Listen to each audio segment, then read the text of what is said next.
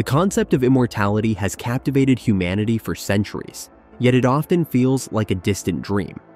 Futurist and inventor Ray Kurzweil boldly predicts that we could achieve immortality by 2030, just 5 years from now.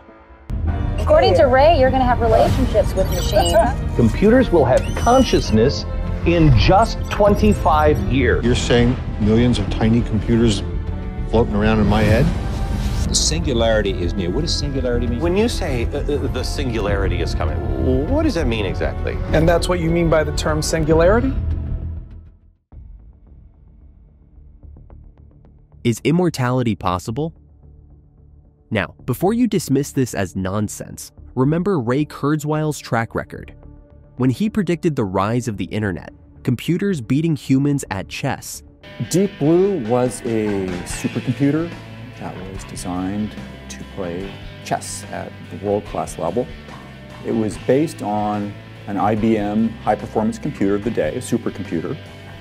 But in addition, we added some special-purpose hardware that was able to accelerate certain parts of the computation and make it vastly faster. And the shift to wireless technology, no one believed him. People thought his ideas were far-fetched, yet many of his predictions have come true. His most famous one is about AI and the singularity. Stanford has actually been monitoring my predictions. They called an international conference to talk about my prediction, and hundreds of AI scientists came from around the world.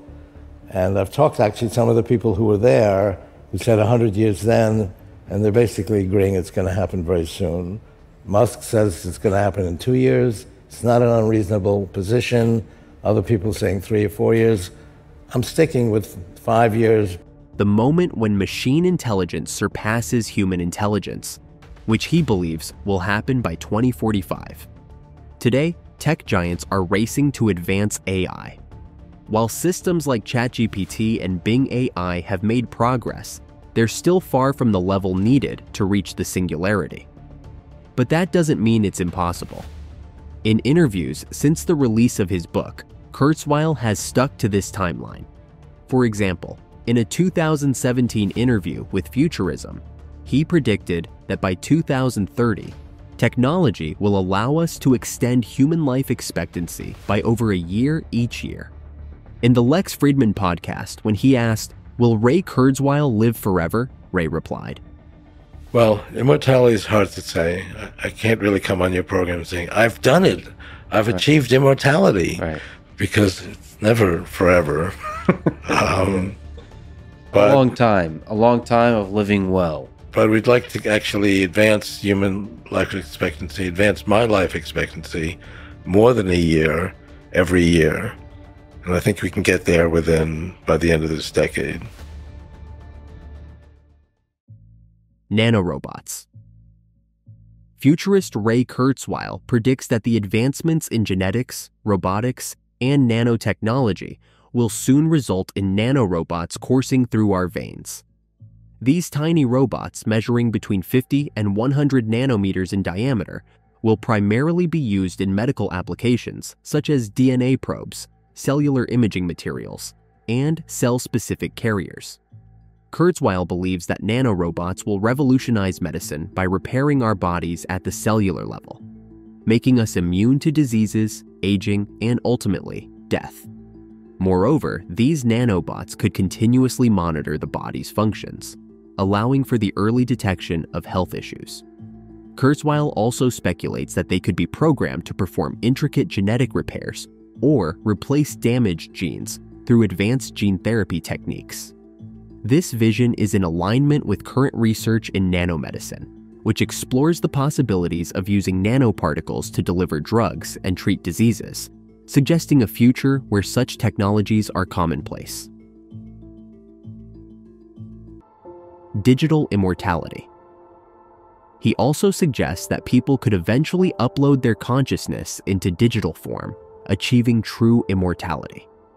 In a 2016 interview with PBS News, Kurzweil discussed the possibility of extending human life expectancy beyond our current limits. He believes that in the near future, people will add more time to their life expectancy than the time it takes to achieve such advancements. By 2029, Kurzweil believes that individuals who actively utilize emerging health technologies might reach this threshold, meaning they could theoretically live indefinitely if they continuously offset the aging process with technological aids. As medical technologies evolve, maintaining health could become as routine as regular checkups, focusing not just on extending life, but significantly enhancing the quality of life during those years. In an interview, when Lex asked Elon Musk about his thoughts on immortality, Elon replied, And what is death but the loss of memory, loss of information? If you could say like, well, if you run a thought experiment, what if you were disintegrated painlessly and then reintegrated a moment later, like teleportation, I guess, provided there's no information loss. The fact that your one body was disintegrated is irrelevant. And memories is just such a huge part of that. Death is fundamentally the loss of information. So if we can store them as accurately as possible, we basically achieve a kind of immortality. Yeah. AI and human integration. Furthermore, Kurzweil envisions a future where artificial intelligence, or AI, enhances human capabilities and health management. He predicts that AI will not only assist in medical diagnostics and treatments, but will also integrate with human cognitive processes.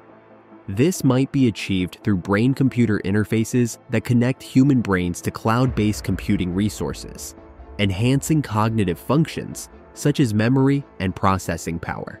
Another step then is in the 2030s, when we can actually connect our neocortex, which is where we do our thinking, to computers. So I believe that will happen in the 2030s. We will actually, so just the way this is greatly amplified by being connected to the cloud, we can connect our own brain to the cloud and just do what we can do by using this machine. Do you think it would look like the brain-computer interface of like Neuralink? So would it be... Well, Neuralink is an attempt to do that. It doesn't have the bandwidth that we need. Yet, right? Right. This integration of human and machine intelligence could foster new types of intelligence that blend human creativity with machine efficiency, potentially leading to breakthroughs in various fields, including medicine. This isn't the only future prediction Ray made. He also talked about humans achieving AI singularity. If you're curious to learn more about this most popular prediction, check out the video on your screen.